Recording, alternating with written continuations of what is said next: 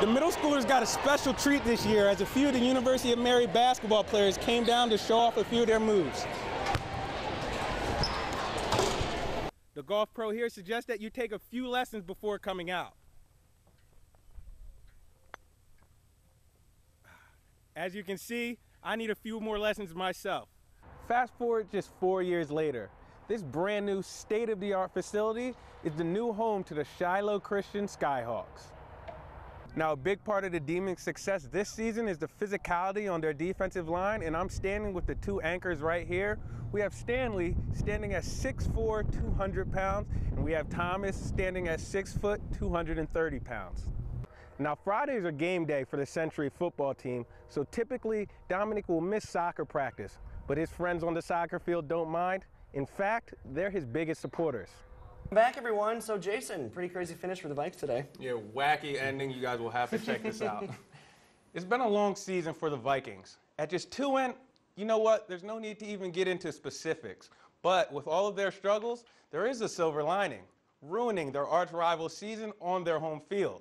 This is the 107th meeting with the Green Bay Packers. The University of Mary's men's basketball team is coming off a pair of down seasons, but there are reasons to be excited up on the hill this year. 888 state playoffs start tonight, and undisputed favorites is certainly the Bismarck Demons. The two-time defending state champs host West Fargo at 7, and our Lee Timmerman is live at the Bowl with Demons head coach Mark Gibson. LT, what's going on? The Mystics men's and women's basketball teams were in action today in the Thunderbird Classic at the United Tribes Technical College. Let's start with the men. BSC was taking on Kankakee College out of Spirit Lake, Minnesota. Early on, it's a one-point game. The Mystics go inside to Matt Karuma, and he finishes at the rim for the bucket. Later on, more from Karuma. He gets it in the post, and he hits the nice turnaround jumper off the glass, soft touch. Mystics go up 5. Now Jacob Knife, he takes the 3 from the top of the key. Justin McLeod, the Bottineau native, follows up with the miss for the score. Now we see more from McLeod after that tip-in. He shows his deep range. He hits one from the wing. Give me all 3 of those, and BSC, they go on to win by a score of 118-93. That's right, LT. Now, Midnight Madness is a celebration of the tip-off to the college basketball season. It goes on at colleges across the country, and it is no different here at University of Mary. Now, I'm here with men's head coach, Jevin Buddy.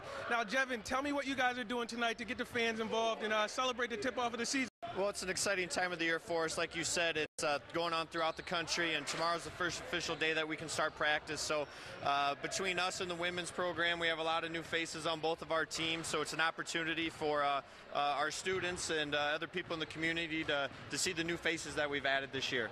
Okay, now I believe you have 11 new players this year. They're behind us, Duncan, having a good time.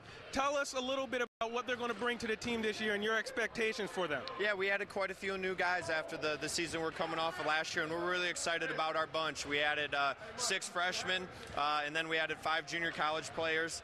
So we're thrilled about the athleticism and the talent that each one of them bring. And you had those guys with the 3 seniors that we have coming back with Mike Johnson, Mark Musangai, and Jalen Jaspers, and we're just thrilled. It should be a fun night. We got a lot of prizes to give out to the students, so hopefully our guys have a lot of fun before we buckle down and get going tomorrow. Awesome. Well, thank you. And that's it here from the Hill. Looks like it's going to be an exciting time for the men's and women's basketball season. Back to you, LT. All right, thank you very much, Jason. The Bison, they've had a pretty eventful season thus far. Upsets, ESPN game day, comebacks, there's been a lot to take in. But today may be the day that fans look forward to the most, homecoming, where they welcomed in Missouri State to the Fargo Dome. This is the 93rd annual homecoming game for North Dakota State. Early on in the first quarter, no team could score on his first possession, but Wahpeton's very own Ryan Smith gets things started here. He makes a couple people miss and returns it 85 yards for the TD, and the Fargo Dome is going crazy. Later in the first, Adam Kellers puts them up 10 with a 33-yard field goal. Now we go to the second quarter with the score 10-6. Kiera Harris, he drops back for Missouri State, and he finds Julian Barton for the 65-yard touchdown pass. The Bears go up 13-10. We take another look at that play. Harris just gets it off while being hit by Grant Olson, and you see Burton making the nice grab and the diving leap to the end zone. But that would not last long. Brock Johnson, he strikes fast. He goes deep and finds an open Zach Vra. They were picking on the backup corner there, and he's taken down at the 2-yard line. Sam Ojori, he finishes the drive off on the very next play, 2 yards out. 17-13 Bison, and they go on to win 41-26. Brock Johnson, he had 312 yards and 3 touchdown passes. In 2011, Napoleon won their 3rd state championship, and Trent Fiddick was a key contributor as a wideout. Receiver caught, touchdown, Trent Fiddick.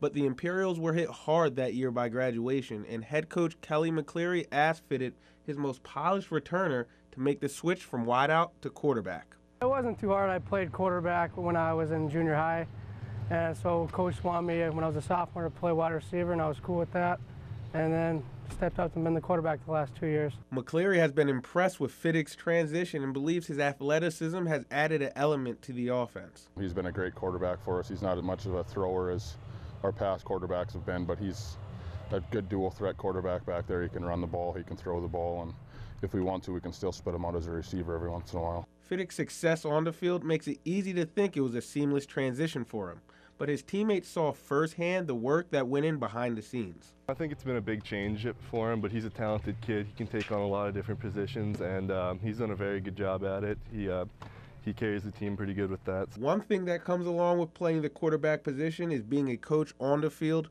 plus leading your teammates off of it, and Fiddick has assumed that role as well. Trent's been an excellent leader. He really carries the team. You know, when you think of one particular person to be our leader, it's Trent. You know, he really brings us all together, gets us focused when we need to be, and yeah, I would say he does an excellent job at that, and we're really lucky to have him. Fiddick says the key to the Imperials' success this season will be improving as a passer.